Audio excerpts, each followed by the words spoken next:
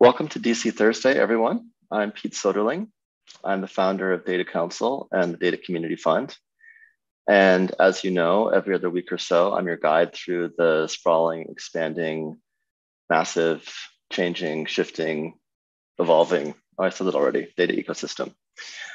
So we bring you great guests who are in our community and have contributed significantly to either open source projects or company building, sometimes both.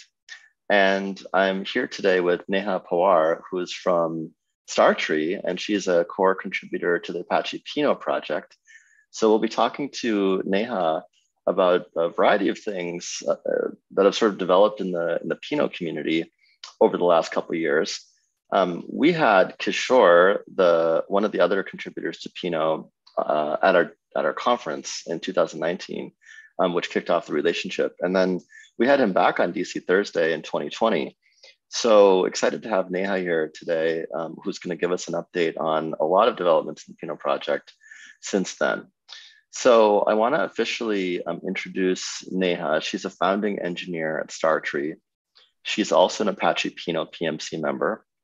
She was formerly a software engineer at LinkedIn and Yahoo, and she has a master's in computer science from the University of Illinois, Urbana-Champaign, where Mark Andreessen went. So Neha, you have some great experience and great credentials, and we're excited to talk to you and have you on the show today.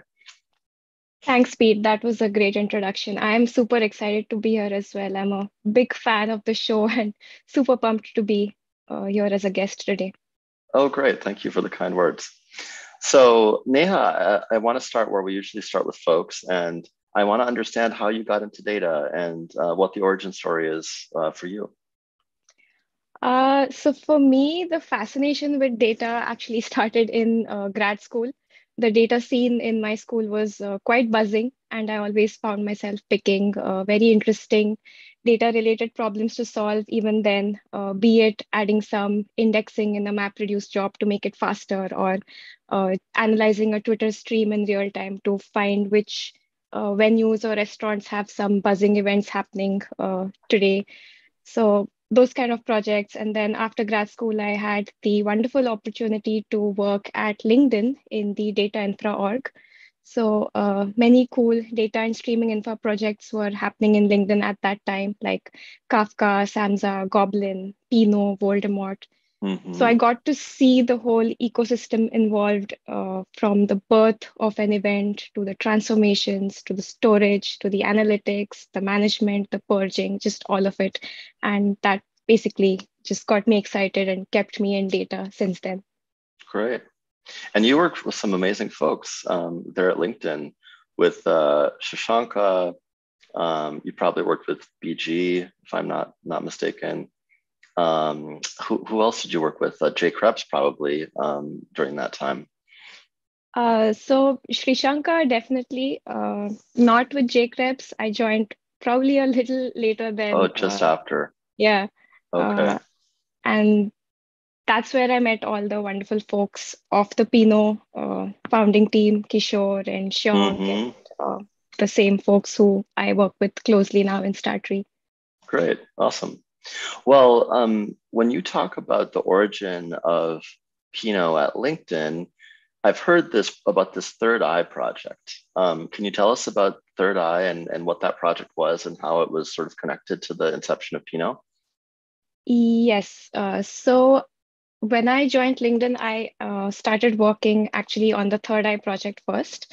And Third Eye was this, or is still a very popular in LinkedIn and also gaining adoption outside now, this root cause analysis and anomaly detection tool that was built on top of Pinot. And this helped make monitoring of business metrics real time and automatic, and also aided in the investigation of anomalies that you found in business metrics. So to give you an example, there were these key business metrics that were very important to all the execs in LinkedIn. And periodically, this report got generated like on an hourly fashion and was sent to all the people. And then they used to look at the dashboards and then see that, oh, some metric is down or some metric is different compared to how it was last week. And then they used to ask questions that, hey, why is this metric behaving differently? And then there was a team of operators and whose job was to figure out what was wrong with the metrics. And it often took them several hours. There was this time when it took them like a couple of days to figure out like what was wrong. So with Third Eye, uh, this time to get from anomaly, or rather to detect anomaly and then find the root cause, was uh, reduced quite a lot. So the anomaly detection was automatic. The investigation was much easier because there were these rich visualizations, like a lot of time series, and then some heat maps where you could see every dimension, every value within the dimension in one view. Mm. Uh, and then you could slice and dice into them with like super low latency. And then not just that, this is kind of still a manual investigation, and then you still kind of have to figure out what the root cause was. So for that, Third Eye helped with you could plug in more data sources. For example, at LinkedIn, we had plugged in holiday events or Mm. deployment events or Mm-hmm. any experiments that are going on in LinkedIn. So kind of see all of them around the timeline of the anomaly together to help you make the best guess of what could be the root cause of the anomalous behavior. And Got it. this used to happen super fast on the Third Eye application at that time because it was built on top of Pinot. Mm-hmm. And that was kind Mm. of how Third Eye was born Got and it. how it helped make Pinot even faster. Wow. Yeah. So is that to say that the dashboards themselves were also consuming Pinot data? Yes. Yes. Yeah. So all the data that was being analyzed was being put Mm-hmm. into Pinot tables, and Mm-hmm. then everything that was rendered and all the anomaly pipelines that were Hmm. running, everything was just powered by Pinot. So you were probably one of the companies leading the charge in real-time data consumption, even from a BI standpoint. I imagine like lots of folks that consume BI data don't necessarily have access to real-time fresh data, and probably even their management teams aren't necessarily tooled to appreciate how they would use real-time data at the BI level. So that sounds like it was quite a forward-looking thing from LinkedIn even in 2012. Yes, that's exactly right. So even for the dashboarding, we we were very spoiled and used to just having real-time Mm-hmm. data and low latency queries right from Mm-hmm. many years ago. Yeah, got it. So when it came to discovering the anomalous behavior, I suppose before Third Eye, there could have been some question if some executive saw a metric drop. Probably the first question that sort of came back, or the engineers would ask themselves when faced with that predicament was, well, like obviously, why did it drop? But it could have been due to some data quality issue and not necessarily an actual material change in the metric itself. I assume. So that's probably one of the early things that you built Third Eye to figure out.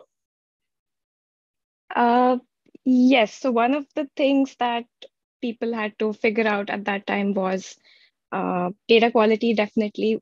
What ended up happening is we had all this data in data lake, like in Hadoop, and then we had to run batch jobs to figure out that sometimes that, hey, we need to find out this other metrics behavior based on this, or we need more information. So it was a very slow process, and just correlating a lot of other events like the deployments or like Mm-hmm. experiments also kind of helped us catch all these data quality issues or Mm-hmm. find out that some pipelines have not run. So all those Mm-hmm. things. Mm. That's great. So I guess I wasn't entirely familiar with the complexity of that use case, but it's amazing that you could suck in signal from many other types of sources and actually use it to augment your anomaly signals in that way. So then after that use case, I think the other use case that Kishore talks about is, well, Pinot is used to show all the metrics on who's visited your profile or how many people have like visited you, and all of sort of those internal aggregations that the LinkedIn product displays to end users that show how popular they are, or or that type of data. But that was actually a use case that came after Third Eye. So I would say it was a little before or kind of about Okay. the same time Okay. that both of these things were happening. I see. And this was one of the very cool things that I learned at LinkedIn, or that I saw at LinkedIn, that uh, everyone was always trying to stay ahead of the game and set the trend instead of catch the trend and then Mm. get on it later on. So showing the profile views on the Who Viewed My Profile app, and then giving the users the ability to slice and dice on it, like just opening it up to the users and saying that, hey, you can go slice and dice on it by country or job title. This is user-facing analytics. It was like a very new category at that time, and is Hmm. still a very new, uncharted category for many companies. And even like a few years ago, this was like 7 or 8 years ago, from then itself, this was being done at LinkedIn, which was like a really cool thing. So there was always this uh, urge to stay ahead, think ahead, that, hey, no, internal analytics is not good enough. We need real time. We need systems like Pinot, or batch is not good enough. We need to make the anomaly detection real time. We have to get away from just like a report being sent to users. So this was like very cool engineering culture at LinkedIn. Got it. Awesome. And so I think listeners can probably decode like the gist of what Pinot is about. But if you had to say it in one sentence, how would you describe Pinot? If I had to say it in one sentence, it would be Pinot is an OLAP data store, so specializing in analytical workloads Hmm. that gives you ultra low latency, high throughput analytics, which helps you enter the new breed of real time user facing analytics and lets Hmm. you unlock challenging and interesting use cases that will help take your business to the next level. Hmm. Very well said. Um, and so let's just do a quick refresher for folks who might not be intimately familiar with the project. Can you talk to us about the main architectural components of the system? Yes. So from the architecture perspective, there are just three main components. Uh, the first main component is the Pinot servers. So this is kind of like the storage layer, so to say. Hmm. Uh, this is These are the components that will host the data in the form of segments. Segments are just portions of the data packed in columnar fashion along with indexes and dictionaries. Then we have the next component on top of the servers is the query serving layer. It's the Pinot brokers. Hmm. These are the ones that will take the queries from clients, scatter them to the servers, gather the results, merge them, and then send them back. And then finally, we have the controllers that are, with the help of Apache Helix, manage the whole state of the cluster. And then any instance that comes up in Pinot gets one or more of these roles. When you're just getting started, you can just have a single instance that takes up all these roles. And then as you move into more production settings, you can start separating the roles. And then at any of these layers, you can independently scale them Mm. horizontally or vertically. Yeah, so this would be kind of a quick summary of the architecture. Got it. Okay, makes sense. And what about the ingest layer? I guess the data ingest is sort of a separate tool that's used to get data into Pinot. So that's not a process in the system or a piece of the architecture. So yes and no. That's Mm. like a really good question. So Pinot can ingest from real-time streaming systems like Kafka, Kinesis, or Pulsar, PubSub, and that happens natively. you don't need any other components. So the server, the Pinot servers layer, Okay. that's the layer that has the ability to directly talk to the streaming systems and ingest data. The servers do their own offset management, checkpointing to make sure that I the see. consumption is exactly once, and that it's like it keeps going continuously. It's fault tolerant. But if you have data in, say, a data lake somewhere, and then you need to do some batch ingestion uh, periodically into Pinot, in that case, you did need like an external system. Say you had to write a MapReduce job or a Spark job. So you had to bring up those clusters and then periodically, say, create a Pinot segment and push it into the Pinot cluster. Mm, But now we have a new component, not so new anymore, but still sort of unpopular yet, that I did not bring up in the architecture. It's called the Pinot Minion. okay. And this component has been built to offload computationally intensive tasks from other components. And the second reason it was built is to help Pinot take in more activities that were not happening natively and then just bring them into Pinot. I see. So ingestion is one of those. So we have the minions, they are able to uh, take Pinot from a push-based model where users had to kind of generate the segments, maintain those external systems, and push the segments to Pinot. The minions are allowing us to go from that to a pull-based model, like in the streaming systems. So we simply, just like in streaming ingestion, simply point to the source, the data lake in this case, and the minions are just able to ingest the data, build the segments, push it into the Pinot cluster, keep doing this incrementally, also keep the source and the segments in sync. So yes, I see. uh, with this, it's becoming more and more native to do batch ingestion in Pinot itself and Okay. free the users from all those external systems. I see.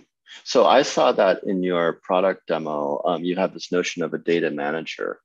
And so the data manager must be supporting or supported by both the minions and the ingest on the server side. I assume it's sort of a logical representation of pieces of both of those things. Is that right? Yes, that's a very accurate observation.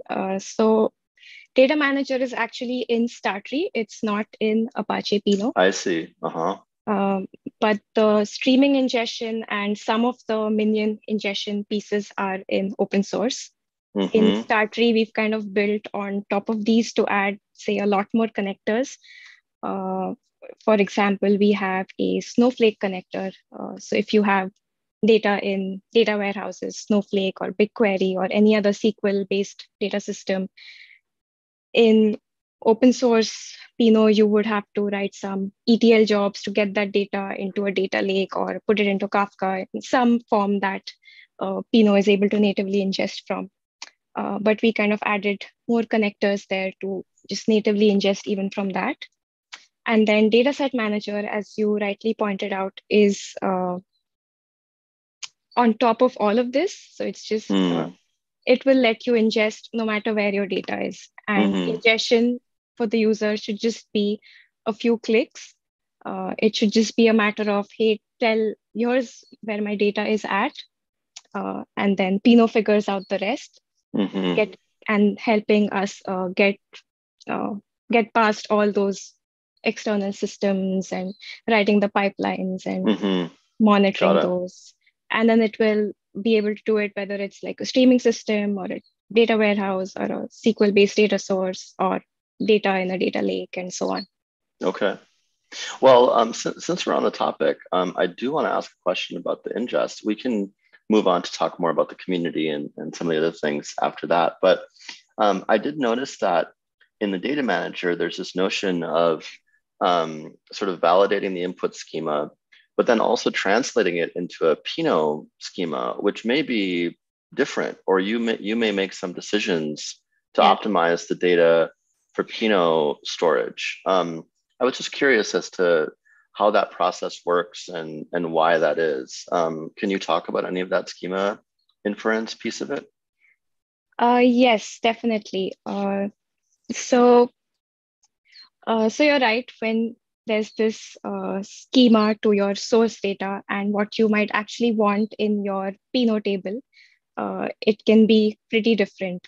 And the motivation behind adding the schema inference and also table config inference into dataset manager is that uh, we shouldn't put the burden on the user that, hey, Pinot needs a schema, Pinot needs a table config with these things set in there.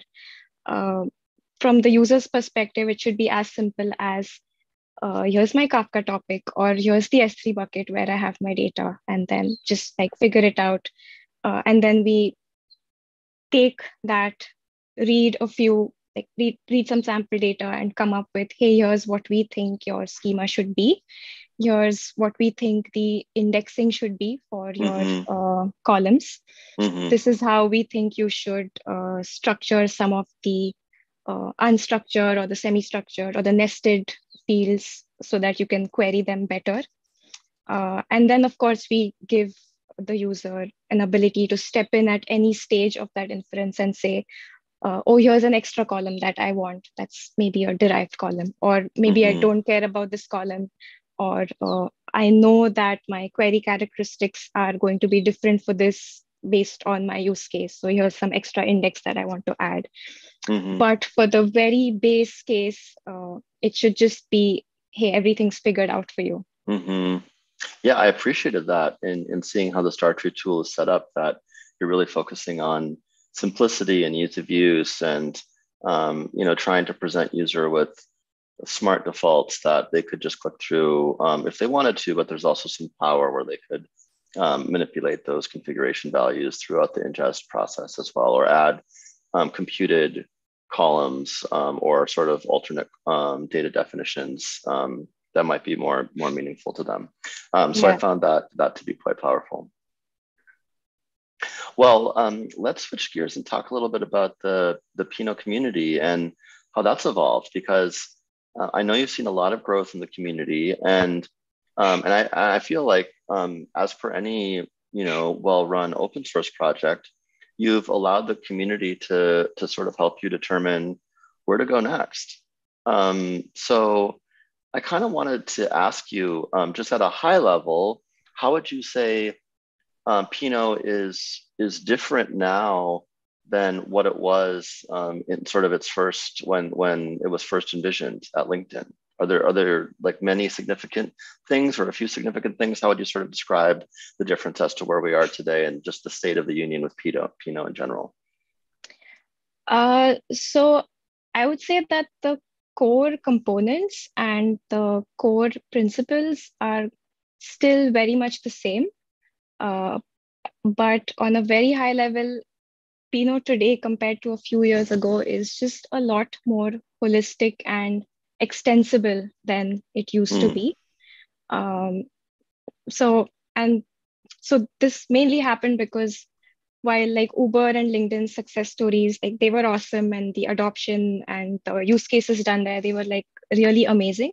But these companies were companies with like mature data orgs. There were teams to handle mm-hmm, deployments, operations, ingestion. There was not a lot of variability in what was the source of your events or where what you would use as your data lake. right. But then out in the wild, it was a very different story. There was like less control, more diversity in the sources and the visualization layer and all that. Um, so that kind of helped to drive this change from it being just integrated with a few things to now very extensible and very easy to plug in other things and just more open Mm-hmm, to more opinions. mm-hmm. And we'll talk about this a bit. It's the growth of that connector ecosystem. I know that you see as kind of a sign of the maturity of the product and the project and the ability to embrace differing types of data, sort of wherever it lives on the customer side?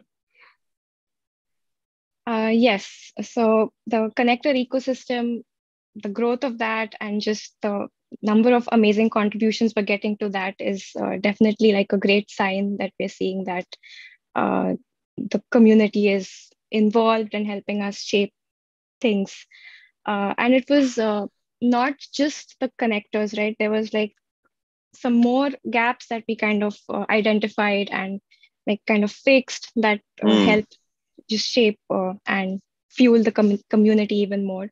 So, for example, like a couple of years ago, when this was around the time when a few of us got together and at Startree, we kind of really took a deep look into the problems that were being faced by the community and just really thought, hey, how can we help the community succeed? So one thing that was very evident at that time was that Pinot is like this very good production quality system, but it was not very developer friendly. So the getting started experience was not quite there. So we had to make sure that it's very easy for somebody to just come in, be able to seamlessly run the quick start and just be able to get started and then slowly figure out all the amazing configurations that are there to do more and more. Um, LinkedIn and Uber both started off as on-prem deployments. So we had to make sure that we make it cloud native, add Kubernetes deployment support, and then definitely all the connectors. So for that, we had to make sure that just because we want to add a lot of connectors doesn't mean every time you have to go and duplicate a lot of code or understand how the core engine is working. So making sure that the architecture is very pluggable and with just minimum implementations of like a clean interface, you're able to get to a new connector. And when we did that, we got just amazing contributions like the Kinesis connector, the Pulsar connector, all from the community, and some very interesting integrations like there's now a Pinot Flink sync to just put data directly from Flink into Pinot. There's like this cool recipe of how to get data from Debezium into Pinot. There's like more integrations on the visualization layer, so Superset and Tableau, and all this goodness was coming to us. All these inputs were coming to us from the community, which was really great. That's great. And did you have a sense that there were so many companies out there using Pinot before this, or was this sort of a aha moment to you when you realized how widespread the interest and adoption of Pinot potentially was? Or did you have other metrics prior that showed you this?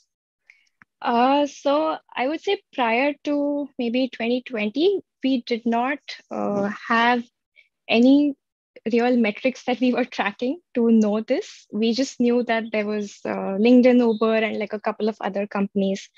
And then after that, we really started keeping a track of this, like the number of Docker downloads or the activity in our Slack channels and just the participation in our meetups. Or we used to do this survey to decide what we should do in the next few months in Pinot. And we used to send it to the Pinot Slack channel. And then we used to get amazing participation on it, on like voting on the features that we thought we should do or some new ideas. That's kind of when we started realizing that, hey, the adoption is like really growing. We went from some 100 members in the Slack channel in early 2020 to almost 3,000, like in the late 2000s of number of members in the Slack today. It's one of the most active Slack communities that I've seen, and adoptions have been there from very different use cases as well now, different sectors. So we have fintech, we have Stripe and WePay, we have Target and Walmart in retail, we have Cisco doing WebEx analytics. They're doing a meetup for the Pinot community next week, actually. Oh, great. Yeah, so this that's when we kind of started realizing that, hey, this is picking up a lot of steam now. Very cool. That's great to hear. One of the benefits of running an open source project that's successful is you start to get these contributions, pull requests, new features, and also sort of examples of essentially customers, not paying customers, but open source customers who are using the tool in different configurations. So I'm sure harnessing the power of all that feedback is very useful to the future direction of the product and Yeah, project. definitely. Yes. Mm-hmm. Yeah, that's exciting. So, well, thanks for sort of catching us up on some of the growth of the community. I also wanted to ask you, how has Pinot adapted, I should say, to current trends in the data world? I know that you've made some other improvements to Pinot, and I'm curious to hear about them as well. Yes. This is a great question. So one of the trends that we were seeing as we were working on Pinot last few years is the shift from highly structured data to semi-structured, unstructured data. Mm-hmm. And like a few years ago, it was so the dataset manager is also kind of one of the tools that's uh, helping with those trends. Mm-hmm. But even natively in Pinot, there's some like several features that we did to make this easier. For example, we've added a lot of transformations that can happen on the fly during ingestion. Uh, and this kind of further helps remove the need for external systems where you have to do pre-processing workflows for common scenarios such as filtering or adding derived columns or just flattening your nested fields. So we added like a lot of transform functions in Pinot natively for doing just basic column manipulations. And then we also have a way to write groovy scripts for like a very custom transform logic. Mm. And to go back to the pluggability point, it's very easy for you to just add your own transform function as a UDF, annotate it with one pre-decided keyword, and then just drop it in your deployment, and you'll just be able to use it. And that And becomes its own column then. Mm-hmm. yes, so it becomes its own UDF, and then you can use that in your Mm. when you're setting up your table to say that, hey, this column is going to use this I UDF see. and Mm-hmm. get this whole new value. Mm-hmm. And then the other cool thing to help with this whole semi-structured, unstructured shift was that we are now natively able to just ingest, say, nested JSON or arbitrary complex JSON or just complex data structures. And once it is in Pinot, we have added this cool index called JSON index that lets you, so it's going to go and index every field in your complex arbitrary Mm. blob, no matter Mm. what it is. And you will be able to reap the same low latency query performance of your complex JSON blob as if it were a column that was thought of Wow. and pre-processed and uh, put something that you would have put a proper index on. So you can just say, hey, here's my JSON column. I'm setting a JSON index on it, and you're good to go. Wow.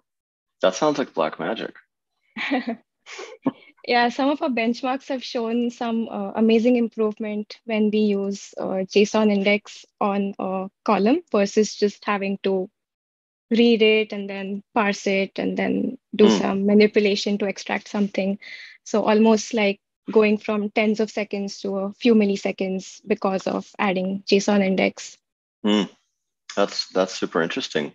Well, on the index point, because I wanted to ask you about this, I've noticed that Pinot supports so many different kinds of indexes on columns, which is like amazing. Can you talk about some of the most popular ones? Yes. On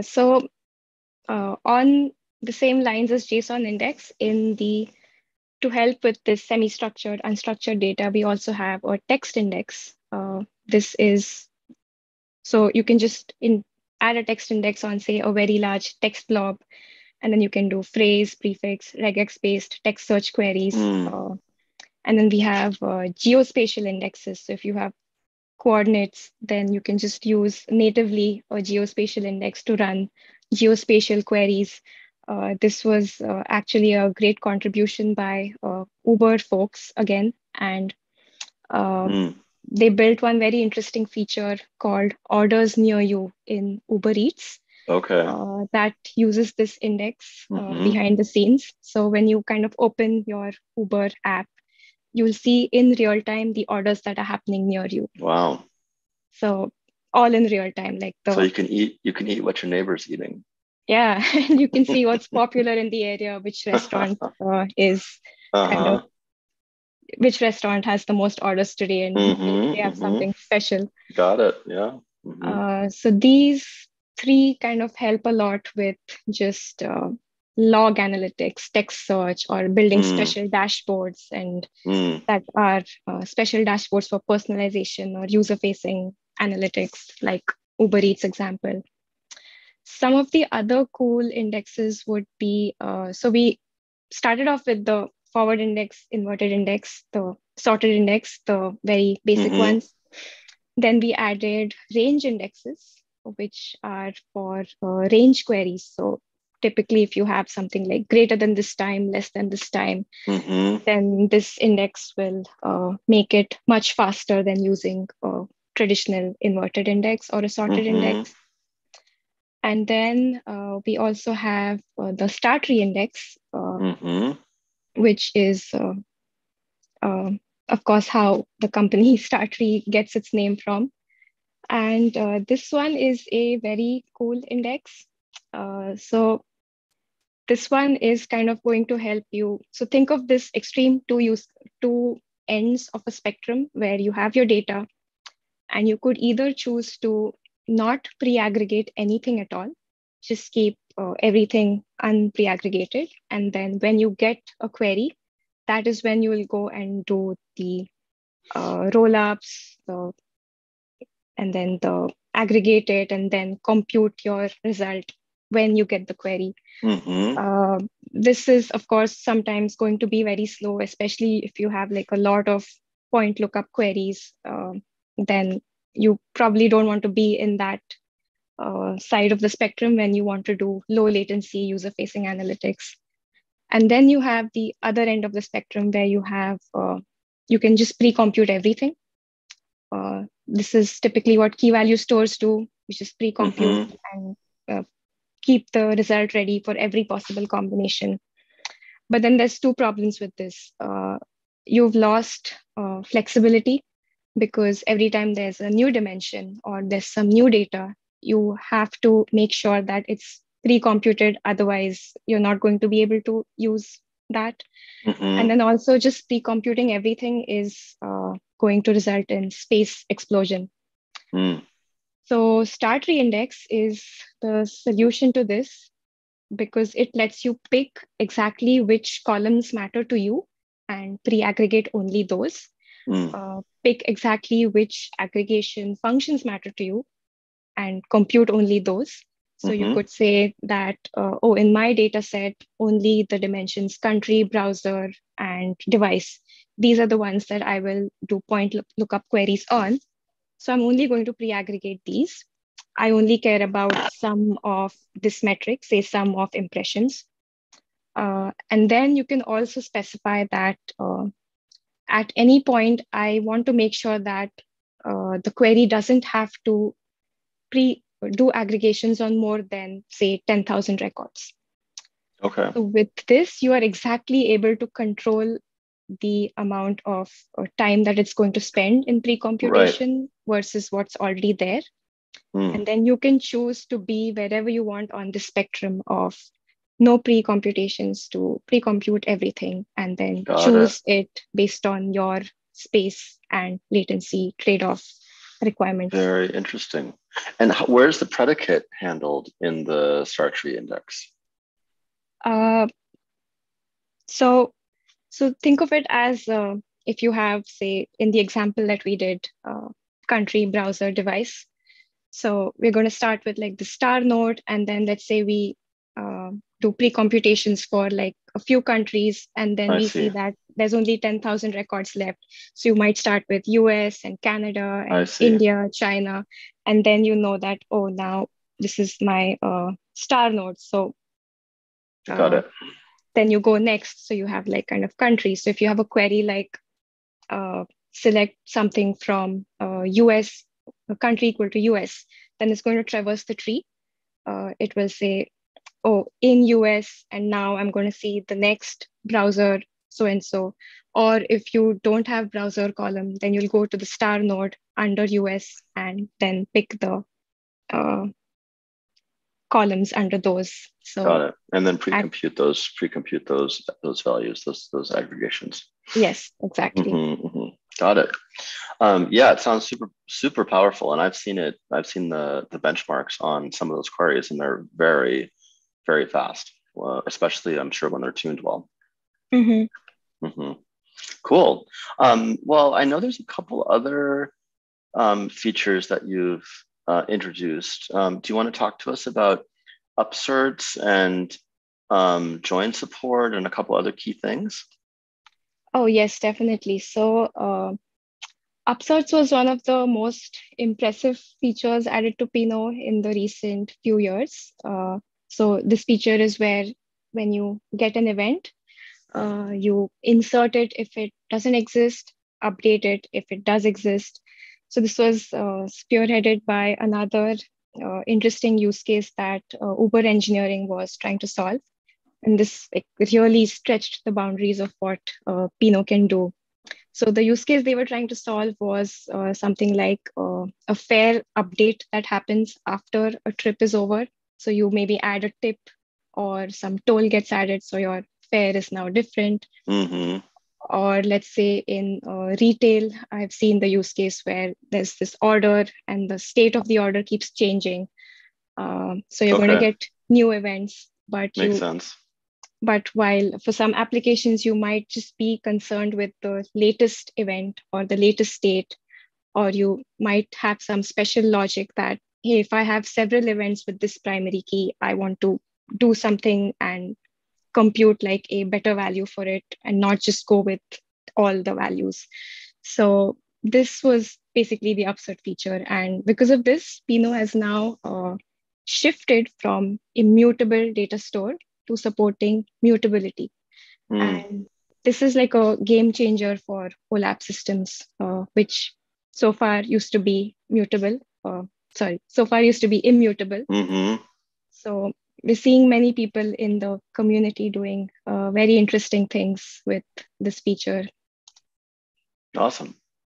And what about joins? I think you've made some changes to the join, the query engine on the join side. Yes. So in fact, just today we have published a blog about joins in Apache Pinot. Yes, this is a very recent feature. It's still in an early release branch. So, I mean, I remember 2 years ago when Kishore came on Data Council Thursday as well. I remember him mentioning that we've consciously stayed away from joins so far. It's like a design choice. This is kind of, we don't want to do this for low latency queries. And we have like a Presto connector ecosystem with which we can, so you can do the joins if you have Presto and then kind of, and then we kept hearing from users that, hey, we really love Pinot and we want it to be the single store. And also just having everything natively in Pinot is nice. And it's so kind of these two reasons motivated us to get to adding join support. And we had to make some interesting changes to the architecture of Pinot to support this. So earlier on, when I explained the broker layer and the server layer, it was pretty much this single stage scatter gather. For the longest time, that's how it used to be.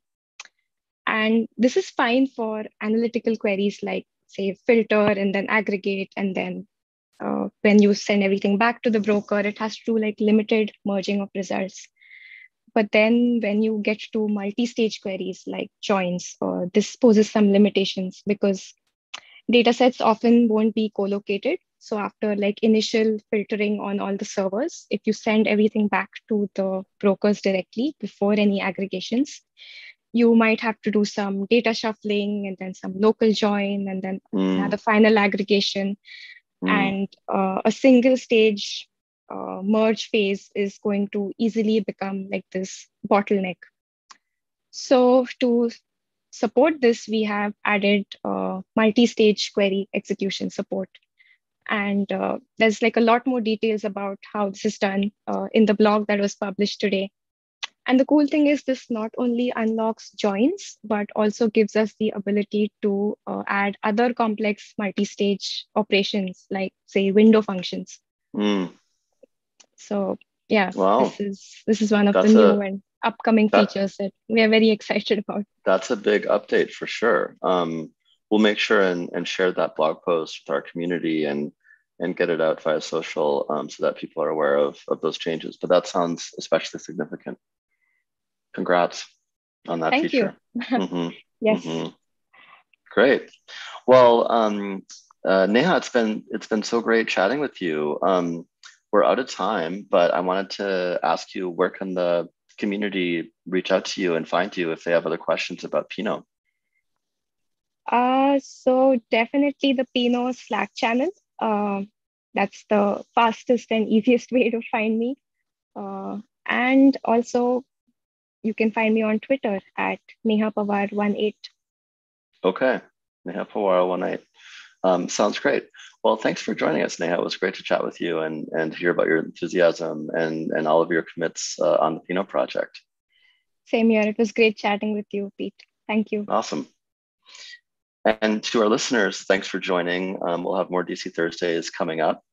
And don't forget that you can check out all of our DC Thursday previous conversations on our playlist on YouTube. You can also see all the talks from our recent Data Council Austin on our YouTube channel as well. So stay tuned.